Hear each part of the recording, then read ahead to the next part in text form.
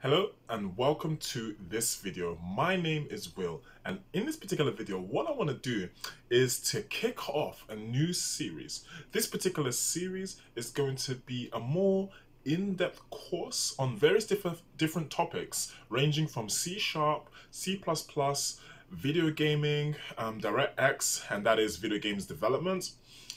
What I plan to do with this is to go, as I said, a little bit more in-depth and into the realms of what I usually do on my YouTube channel. But I am going to also invest in outputting some courses. In this particular case, we're going to be looking at the component object model, that's COM. We're going to be diving into what COM is, what is the component object model, how it can help you as a developer, and how we can benefit from some of the advantages that it gives us. So without much further ado, let's get started. So I'm going to take you guys through to a slideshow that I created, and here we're going to be looking a little bit more in depth as to what the component object model is, understanding the fundamentals of COM. So without much further ado, let's get straight into this. So, as I said in the introduction, we're going to be looking at the component object model, that is COM, and we're going to be learning the fundamentals of COM.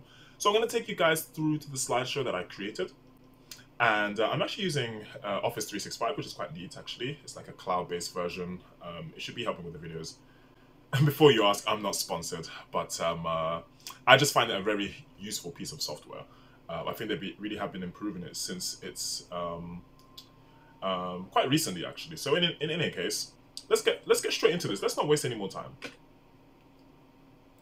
So, introduction. When we think of applications and programs, there is a vast amount of languages, libraries, platforms and such that cater the landscape of software. But what if we needed these applications to communicate with one another? Excuse me. So what we do find is that across borders, you know, C#, C++, Java, Python, the list goes on. We have so many different paradigms and so many different programming languages. But what do we do if, say, we want, let's say, a C++ application or some kind of framework in C++ to work with, say, a code base written in C#? A good example of this might be the SlimDX library or the SharpDX library. I can speak for the SlimDX library as a user, which I have used in some projects actually, which is a DirectX-based wrapper.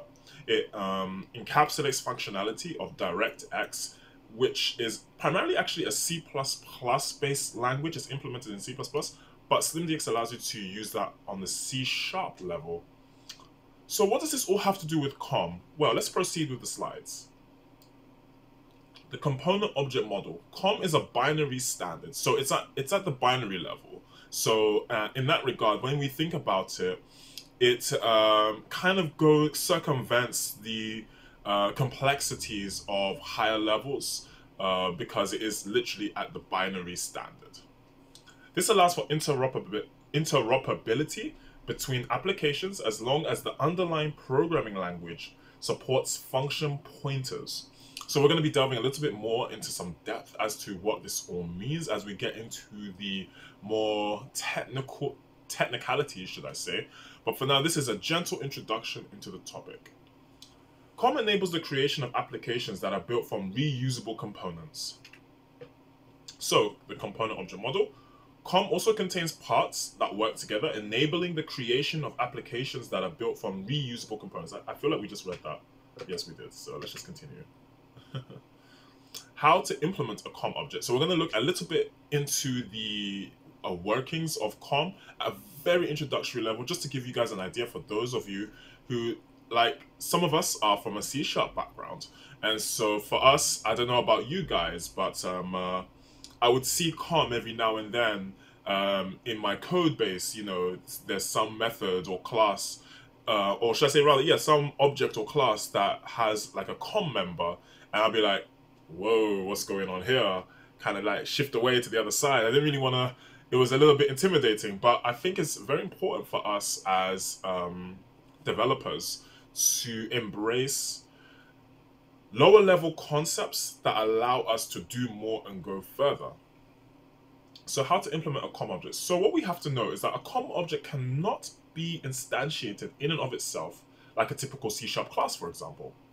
A COM object exposes its features through an interface, and we're going to be diving into interfaces quite a bit in this course, as this is quite a fundamental component of learning about COM. We need to understand what interfaces are, how to utilize them, and how they are relevant in the realms of COM. So interfaces, which is a collection of members and functions. So I'll repeat that. A COM object exposes its features through an interface, which is a collection of members and functions. All communications among COM objects are implemented through interfaces, and all core services offered by a component are exposed through its interface. A core can only access interface members. A core can only access interface member functions. So only member functions associated with an interface are the methods that can be called, respectively. So let's proceed with the slides. How to implement a COM object. So to implement a COM object, we use what is known as an IDL file. We're going to be going into the practicalities of writing an IDL file. In one of my previous videos on my C# walkthroughs YouTube channel, I actually went through the Windows runtime component project template type. And I believe in that video, we actually went through how to, I walked through how to write an IDL file, very simple IDL file, which stands for interface definition file. And an IDL file is created when defining an interface. So we deal with IDL files when we want to create an interface. The compiler can then generate header files for use by the application and source files to handle the procedure calls. It's quite an interesting procedure, and so I do encourage you to check out my video on Windows runtime components if you are interested in that. But we are going to be diving even more deeper into this in this particular course. So don't worry too much if you haven't seen that video. Inheritance, quite another important thing to get our heads around, generally speaking. So inheritance is used sparingly with COM interfaces. COM supports interface inheritance only to reuse a contract associated with a base interface. So this idea of contracts is a concept to do with interfaces. Again, I'm not going to go too deep into that just yet. We're going to dive a little bit more into this subject as we kind of explore the technicalities of how to create COM objects, how to utilize them. But it's good to understand that yes, COM component object model supports interface inheritance only to reuse a contract associated with a base inheritance. So now it's quite important for us to get our heads around and to understand the IUnknown interface. So all COM interfaces inherit from the IUnknown interface. The IUnknown interface contains fundamental COM operations for polymorphism and instance lifetime management. So, oh yes, before I continue, actually, we're gonna, I think in my slides, I dive a little bit into what polymorphism is. It's important to get our heads around the basics, the idea, the concept behind polymorphism. And so I think it's the next slide. So before we touch on that, I'm going to just mention that the IUnknown interface has three member functions: query interface, add ref, and release. These are three fundamental member functions that the IUnknown interface exposes, and all COM objects must have some form of implementation that can call these functionalities. They are fundamental to all COM objects. All COM objects are required to implement the IUnknown interface. At runtime, objects of some, so this is the definition for polymorphism. So at runtime, objects of some derived class may be treated as objects of a base class. So I'm going to say that one more time. At runtime, objects of some derived class may be treated as objects of a base class. Such objects could be method parameters, collections, or arrays. At this point, the declared object type is no longer the same as its runtime type. So imagine we declare some object of, let's say, type A, and we have that in a particular class. And we have some object in, so let's actually say class A, and let's say class B, right? And we have some object in class A and some object in class B. Then we decide we want class B to inherit from class A. So class A is, in this very high level general example, is sort of the base class. and class B is the derived class. So that object, by using, if we were to implement polymorphism in the object in class B, which inherits from class A, we could then say that the, I use this term a little lightly, the attributes of the object in class A is passed on to object B in the object in class B. It's kind of like, to give you an analogy, it's like a parent and a child, right? You know, we do not resemble 100% our biological mothers and fathers, but we are a representation of them biologically speaking. We inherit some attributes and properties of our natural parents, and this kind of concept holds true with polymorphism. So to go a little bit deeper into the implementation, virtual methods can be defined and implemented by a base class. So virtual methods, you may have seen the virtual keyword if you're a C# developer, somewhere in code somewhere, virtual. And we also have this, derived classes can override them. So we have virtual methods and we have classes that can override virtual methods. This means that the derived class can provide their own definition and implementation of the overridden function.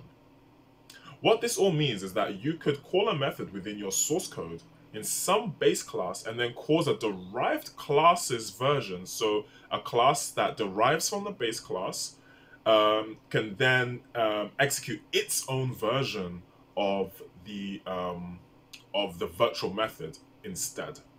Quite an important concept to get our heads around. Again, links will be in the description for wider reading. This is just a gentle introduction. So let's talk a little bit more about the query interface function. So this is a member function of the IUnknown interface, and the query interface can be called to determine at runtime if a COM object supports a particular interface. The query interface member function provides navigation among all of the interfaces that a COM object supports. And we're going to look at the other two member functions of the IUnknown, which is addRef and release functions. So a COM object's lifetime is controlled by its reference count. Quite important for us to understand for the lifetime of the COM object. So addRef and release control the count. So very simply put, addRef, the member function addRef, increments the count, and release decrements the count. When the reference count reaches 0, the release member function may free the instance as no callers are using it. So you may have seen functionality within code whereby you have to call some kind of release method. And this kind of refers to the fact that the lifetime of some object has reached its end. And so its resources has to be released. We can't keep it there. You know, we have to make sure we release those resources because we're not using the object. You know, it would be wasteful. And so, my friends, that brings us to the end of this part. Very simple and very gentle introduction into COM, a little insight into COM. Next time, we're going to be looking at the client-server model. We're going to be kind of pacing things up as we go. And I really do thank you for tuning into this part of the course. Just to give you guys a little bit of housekeeping, my handles are on Fiverr. If you are interested in some of the work that I do have some of my services on Fiverr. You can learn a little bit more about me on my LinkedIn. I'm also planning on putting this course and other future courses on LinkedIn. If not via LinkedIn Learning, there'll be some kind of separate, unique page I'll set up with videos about the courses, regarding the courses. I'll put some more information in the description of this video. And I thank you very much for watching. Thanks so much for tuning in, and do stay tuned for the next entry of this, I think, a very fascinating insight into the world of component object model. My name is win32, and I bid you all a great day. Thanks for watching. Bye-bye.